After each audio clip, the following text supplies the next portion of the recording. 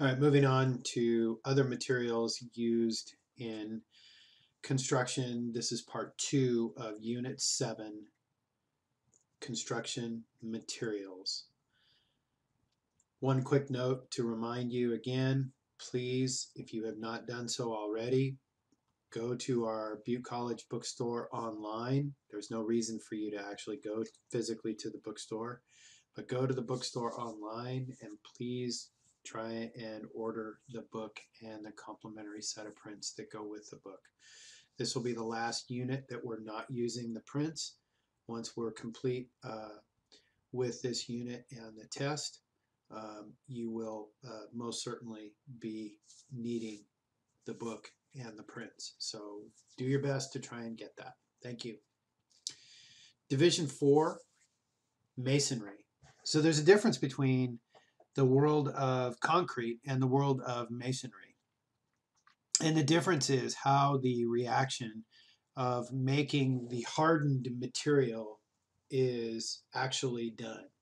So in the concrete process, what we've learned so far is that it's a chemical reaction between water and cement, which is a hydrating reaction that causes the hardening of the material around all of the aggregate materials, around all of the reinforcing bars to ultimately make for a complete unitized, hardened, strong construction material. With masonry, the difference is that brick or clay tile or even stone-based tile is often, and I would say almost exclusively, the differentiation here is that brick requires some form of heat input. So in other words, it's still a chemical mixture of basic materials and water, but the process to actually catalyze it is heat. So you fire brick. That means you subject it to a high amount of heat for a period of time.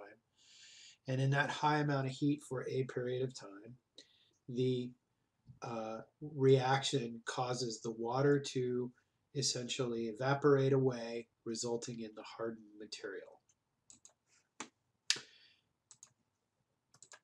All right, so some of the brick that we may encounter in the world of construction might be things like adobe brick, kiln burned, sand lime, concrete, building, face, glazed, fire brick, and paving. So these are different types of products. Now you notice that concrete is in the middle of that. We also talked about something called a concrete masonry unit. So yes, our brick terminology can be applied to concrete, but I want you to be aware that there is a difference in the reaction, and that difference in the reaction is what ultimately causes the material to be classified as masonry, not as concrete.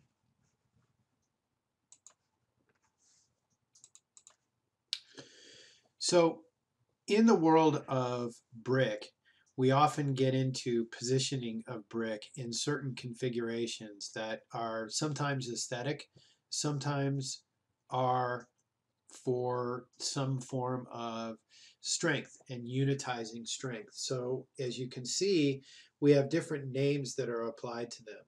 Stretcher, header, soldier, sailor, row-lock stretcher, and course. Most often here in the Western United States, we see coarse brick, C-O-U-R-S-E, not C-O-A-R-S-E. But if you go to any place around Northern California and look at a brick configuration, you would most likely see coarse brick. Occasionally you might see row-lock stretcher or a row-lock, but if you look at the configuration that's being shown here on the screen, you kind of get a sense that part of the reason for the different configurations might be an insulating property between an interior wall and an exterior wall.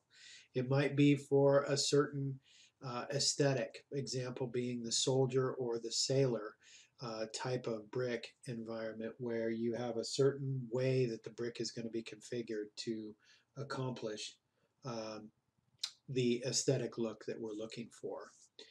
So we're not going to study too much. I'm unlikely to give you any type of question that's going to tell you, give a tell that I'm going to be interested in soldier and sailor. But there may be one question about brick positioning in the test. So some of the types of masonry walls that you might see, one would be that this concept of width, W-Y-T-H-E, or width, is it's an old English term that's applied to the fact that the entirety of that wall that's shown on the left is brick. That no matter what, the cross section of it is brick. So in that sense, the entirety of the wall, and if you kind of think about it as the Three Little Pigs parable, that really was an interesting parable about the strength of masonry walls, that you can huff and puff and blow your house down with twigs and sticks and all that. But by the time you got to brick, that single width of brick was able to withstand the blowhard of the wolf. When you get into things like composite walls, you're getting into a sharing of the wall that is maybe decorative as an applique of exterior brick, but on the interior side, it may be less, that it is adobe brick that you would see on the exterior, and maybe a different configuration of brick on the interior. The insulating properties remain the same. The holding properties of the brick remain the same. Always remember that with brick, you have great compressive strength, just like you have with concrete, but without reinforcing, you don't have much in the way of flexibility with that brick once it's all put together. That flexibility can be increased when you add something like a cavity in between. That's an air barrier that exists between the two walls. Now, to deviate just a little bit from that, one of the things that made the Bidwell Mansion in Chico the very much architectural marvel of its day, which at the time it was commissioned by John Bidwell in the plans in the late 1850s, and then ultimately it was completed around 1867, 1868, was the fact that it was one of the first houses in all of California at the time to incorporate insulation in the walls. Now, this insulation was air. There is literally an interior wall and an exterior wall with an air entrainment in between, and that air was intended to be a barrier to the types of weather that we typically see here in Northern California, which is the mild winter. We don't get too much into the freezing, but we do get fog and we do get cold. And in the summertime, we go from that to heat, and we can go from a relatively mild morning in the high 60s, low 70s to over 100 degrees Fahrenheit around midday. So Bidwell commissioned this home to incorporate something new in the day, which was an insulated wall. So this idea of a cavity wall, as you see here in the third from the left, is something that was kind of characterized 150, 160 years ago as being new and different, but today is used in brick construction pretty readily. Now the last one on the right is something called a veneer, and that is looking at the structure of the wall. The wall itself really has no weight bearing or load bearing or structural integrity that's held to the courses of brick. The brick is applied as a veneer. That's a fancy way of saying that the veneer is for an aesthetic. It's for a look of the way we want the brick to show, but it is not necessarily used for structural integrity. I can tell you that most of the construction, brick construction in particular, out here in the West, and by that I mean really west of the Mississippi River, we are looking at veneer type brick more than we're looking at a single width or a composite wall. East Coast, original 13 colonies, you get into a lot of single width brick construction of the day. Much different in terms of the um, geographic areas as well to deal with some of the seismic differences between West Coast and East Coast. We obviously know that West Coast, we have a lot of issues with earthquakes, which makes veneer more attractive because the structural integrity of the built environment is maintained. It might result in the brick falling off, but the brick falling off as a veneer may not result in a structural rebuild of the built environment. It may just be that the reapplication of the veneer is sufficient. So we can get the look of brick, we can get the architectural and effect of brick, but we don't necessarily have to rely on the structural integrity of the brick out here in the West. Other types of masonry involve stones. So you get into granite, stones, marbles, sandstones, fieldstones, slates, and cut stones that are removed from a quarry. So cut stones removed from a quarry, really a classic example of that is that, you know, not too far away from the large structures that are built and are cut, you're going to find that there's a quarry. So not too far outside of Washington, D.C., as an example, you're going to find that there are multiple quarries around the state of Virginia and Maryland, so that the areas surrounding Washington, D.C. were used to take that cut stone and make our capital structure. They are structures of import for memorials and so on and so forth. Out here in the West, we see a lot of granite. We see a lot of limestone as well. In areas there in the European areas, we see a lot of marble. Italy is very much known for its marble. Sandstone and fieldstone, we know a little bit more out here in the West more than anything else because of the large expanses of desert type environments.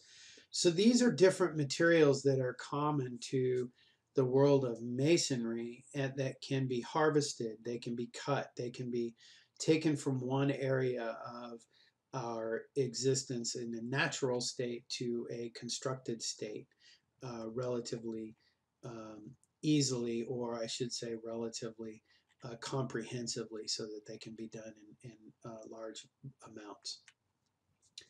So we also get into things like rubble and ashlar and cut stones. So with rubble wall, for example, I'm gonna be looking at kind of that irregularity. That's really common. We see that a lot in kind of cabin construction, where you have a lot of stones that are put together, and then they have the mortar placed in between each one of the stones. They kind of interlock together, but they're varying in shape and size.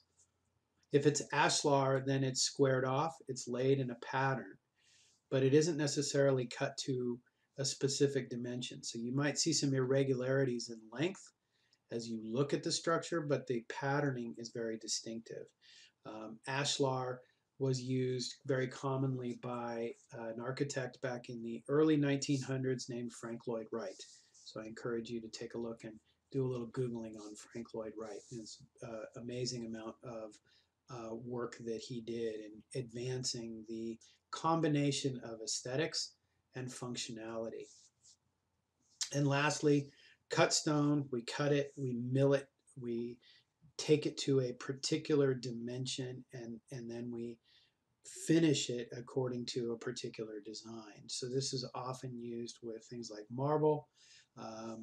Cut stone today would be used very commonly in contemporary kitchens or bathrooms with things like quartz countertops, granite countertops, and so forth. They're cut and milled to a particular size and shape. So you can see here this idea of a rubble wall up in the upper left, and all the way to seeing some of the different ashlar type structures. Our typical just coarse masonry is put into a pattern and resembles an awful lot of what you would typically see in a coarse brick wall. Stacked ashlar, again, you get that sense of that pattern that you see of one solid brick right next to the half height bricks, and then further broken up into the half width bricks, And that's done in kind of a random patterning that you see, and then the random patterning at the broken ends. So these are different aesthetics.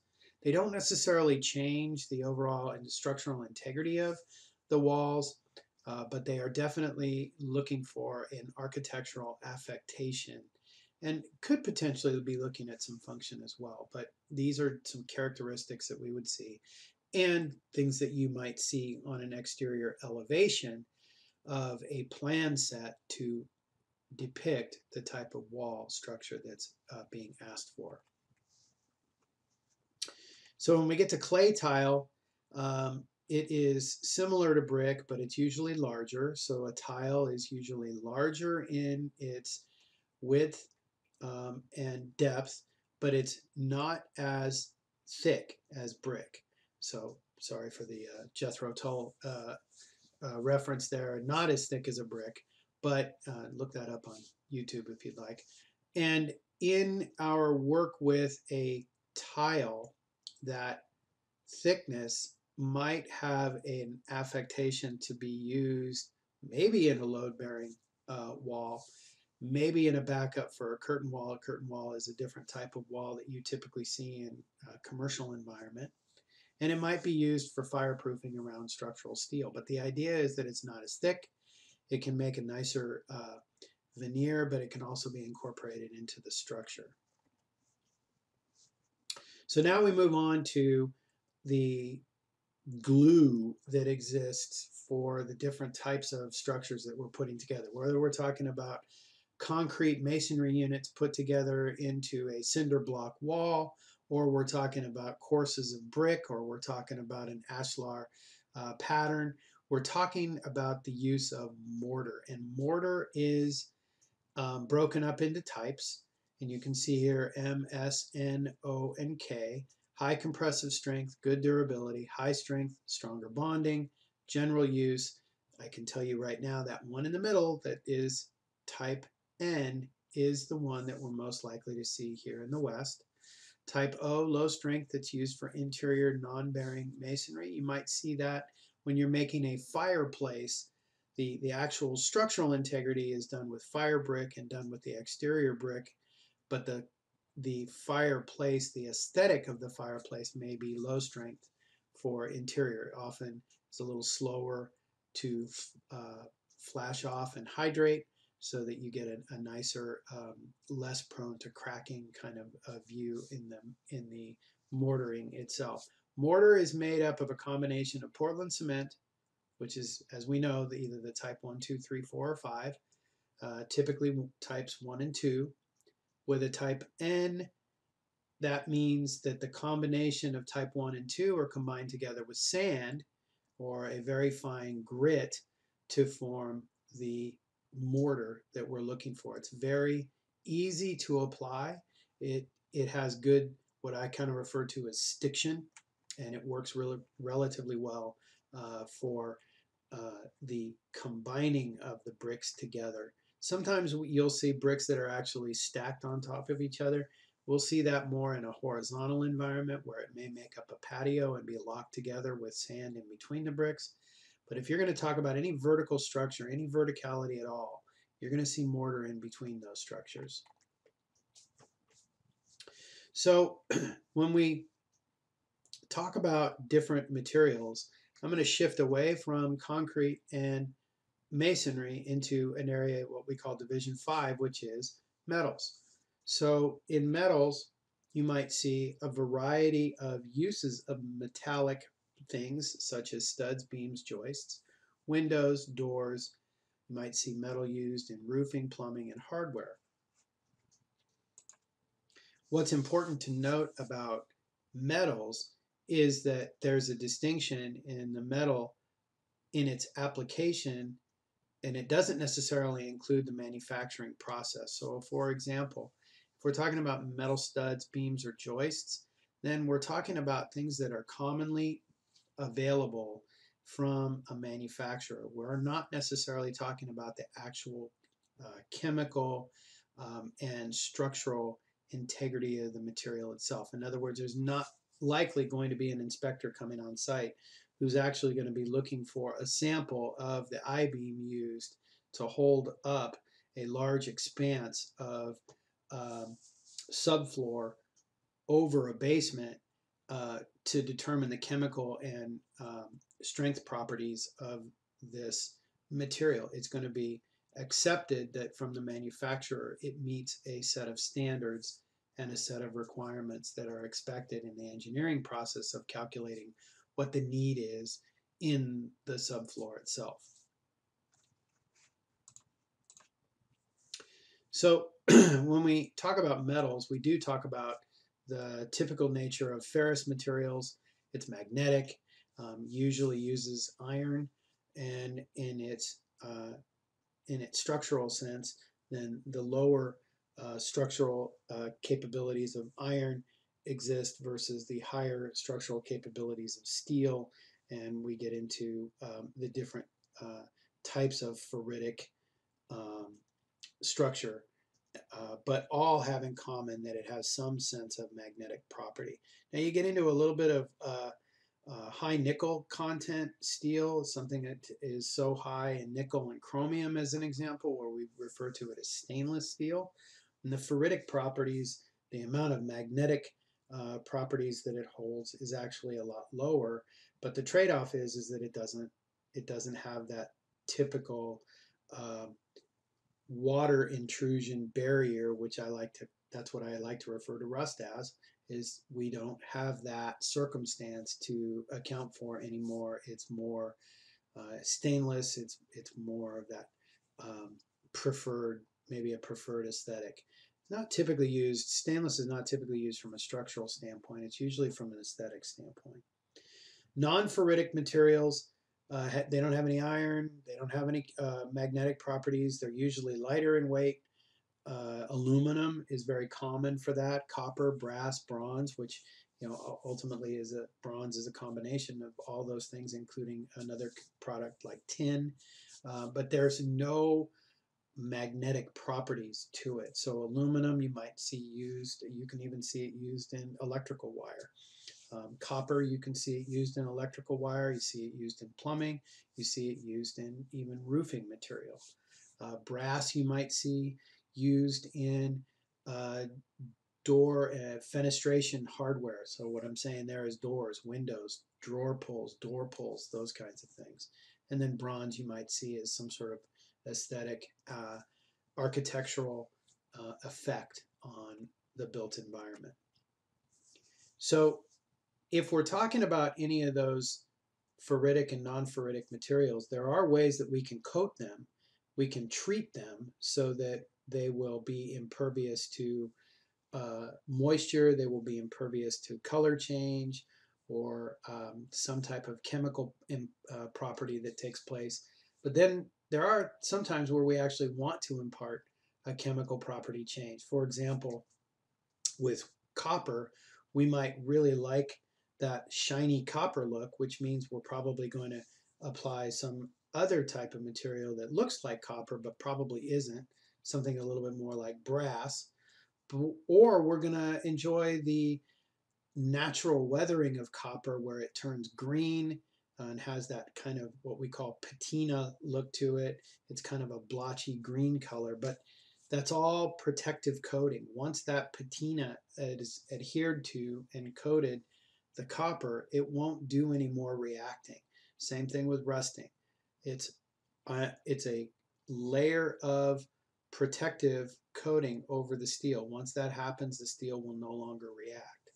Electroplating, also referred to as powder coating, is that I'm going to apply an electrical charge. I'm going to have some form of heat that's imparted by way of that electrolysis process, and then ultimately it gets plated or finished in a way that makes for a very hard, very tough coating, same as galvanizing or chroming. Now, we want to make sure that if it does call for galvanizing and we have steel that has to be incorporated in that, that we're concerned about things like welding or other types of processes where the galvanizing can be harmful to us as humans. So often, and particularly in the state of California, we don't do a lot of chroming and galvanizing anymore inside the state of California. We import that from other states. Doesn't make California better. It just means that there's been more care and concern for the humanity, less care and concern for the amount of cost that's associated with having chroming or galvanizing nearby. One thing that you will find on the test is that we get to a place where we have metals that are less than 1/4 inch in thickness are typically referred to in a gauge. So for example, the largest gauge or 1/4 inch thick material is going to be in a sheet thickness, as you can see here, that where the lower number, so look across there for number 4, steel manufacturer's gauge number, has the highest pounds per square foot in weight, so pounds per PSF, pounds per square foot, that a number 4 gauge, which is very close in thickness, it's 0.2242 inches, where 1/4 inch in decimal form is 0.25 inches. It's thick enough that it weighs over 9 pounds per square foot, where we get down to almost paper thin, actually, potentially even less than paper thin, almost the thickness of a human hair, 38 gauge material, you have only 1/4 pound per square foot. So you can see that that metal gauge, the lower the number, the higher the weight per square foot, the higher or thicker the material, the higher the gauge number, the less amount of weight per square foot, and far less in equivalent thickness. So you may find that there's a question or two on there. Think gauges and gauge materials like 10 gauge, 12 gauge, 14 gauge, 16 gauge will definitely enter into a lot of construction projects. And there is a use of gauge thickness for wire as well, and we'll cover that in another unit. So structural steel, again, as I mentioned earlier, this is a term that's applied to the hot rolling process, the shape and the configuration of its shape made in the manufacturing environment. In other words, there's no heating and smelting and rolling and development of that steel from flat plate or from a hot pour condition into its shape on site. That's all done off-site in a manufacturing environment. Different type of process. But once it hits the construction project, it's usually a lot like putting together fit piece A into slot B. So if any of you are familiar with the old days of things like erector sets and those kinds of things, it's very much the same as that. Another analogy might be Legos, that you have different Lego configurations, 6 blocks, 4 blocks, 8 blocks, and so forth. But you put them together and you form a structure. So the hot rolled steel section, shape, and plate is what we refer to in general as structural steel. So steel can have beam designations, like for example, a W12 by 16 says that this beam is 12 inches deep and weighs 16 pounds per lineal foot. The depth is associated with the top and bottom and the amount of distance in between a top and a bottom of a beam. So in this case, 12 inches between top and bottom is that W12 designator. If I have an angle beam, then I might have an L3 by 3 by 1/2, which says that both of the legs of the angle are 3 inches. So I have an angle perpendicularity represented, one leg 3 inches, the other leg 3 inches, and then the entire thickness of the material of each of those legs is 1/2 inch. So L3 by 3, or sometimes it's referred to as an L3 angle, is that designator. So here's an example. This is a table. This is also in your reference section, that you have wide flange shapes. You have all the way down to things like Z shapes, T shapes, and these different configurations are engineered into the structure to do and behave in a certain way for all of the material to unitize together and form a structure that has integrity and can withstand the weight, it can withstand the weather, it can withstand the natural incorporation of things like seismic events and so forth. So when we get into wood, wood is usually classified in a way that we think of, and if you just use the analogy of a pencil, which is usually wood, right? It's high in strength, in compression, and tension. In other words, I can bite a pencil, and I probably, unless I've got an amazing set of teeth, it's going to be hard for me to bite through. So it has a high amount of compression strength. And if I turn that pencil on an end and I cut it to a small enough length and try to do the same squeeze with my teeth, I know I can't actually cut it. It probably would split before I would lose the structural integrity of its length. So if you think of it that way, then wood has very high strength. It's also relatively flexible, and it's a beautiful aesthetic in a historic to contemporary sense, that wood has that classic timeless look for it. So we use it often in rough carpentry for things like studs and structural framing, to finish carpentry for cabinetry. Now the classification for wood is either in hardwood form or softwood form. Note to self, wink wink, there's probably a question on the test about that. It's not classified as long or short. It's not classified as painted or not painted. It's classified as hardwood or softwood. And this gets into how the growth process of the wood takes place in the combination of cellular structure and tightness of the rings around the tree, what the tree was subjected to in the form of health over time, and so forth. So hardwood, softwood. So hardwoods would be things like maples. They would be things like oak. The softwood would be pine or ash. So you can see here that in our work, and I misspoke, I said ash was a softwood, it's more of a hardwood. But you can see there the oak, the walnut, and maple are hardwoods, whereas things like redwoods, Douglas fir, pines, and so forth are softwoods. So those wood classifications and types of woods, you might have a question or two on the test. So this is a good discussion about how we get into the classification of a surface to size. This is where the whole idea of surfacing comes into place, and also the size. A 2x4 is not 2x4. A 2x4 is actually a cross section of 1.5 by 3.5.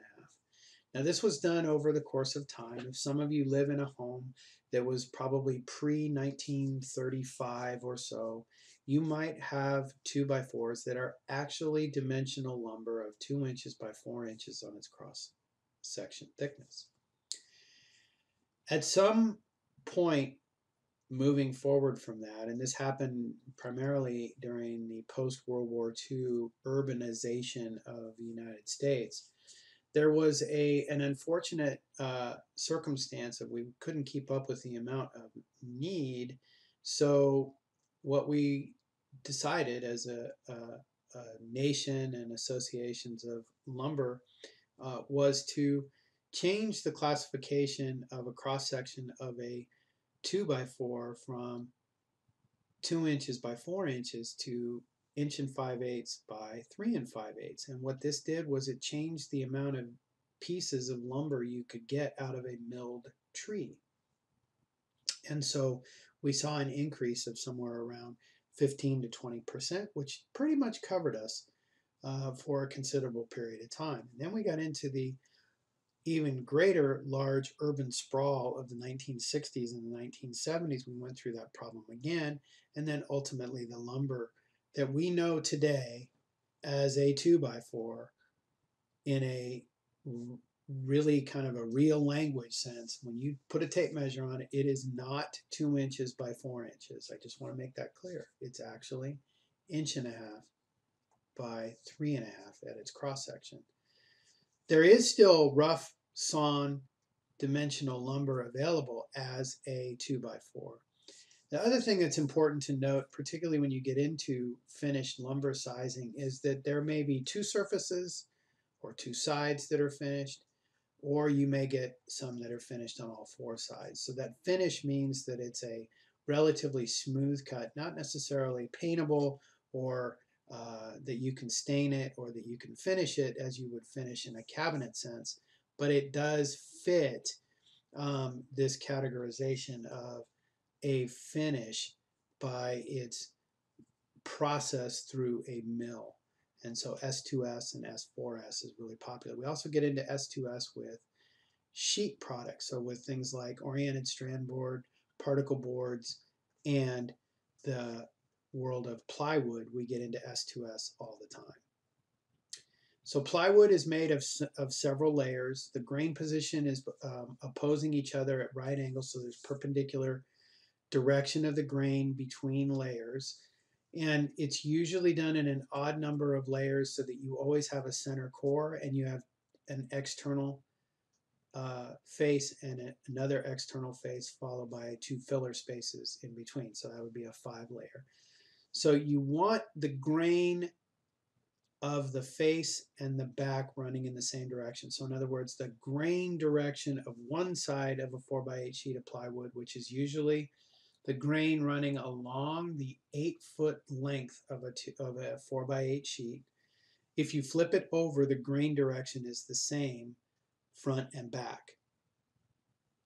And the panel thicknesses can range in 1/8 of an inch thick to over an inch thick in actual thickness. So this is really important to note that plywood is a very prescriptive manufacturing process. It's done in a way so that we maximize the predictability of the strength of the wood, because plywood is often used in things like shear wall design, or it's used in subfloors and joist configurations, and it's used in other areas where plate designs out of plywood are commonly used. So plywood has a very specific way that it comes together. It's an engineered product.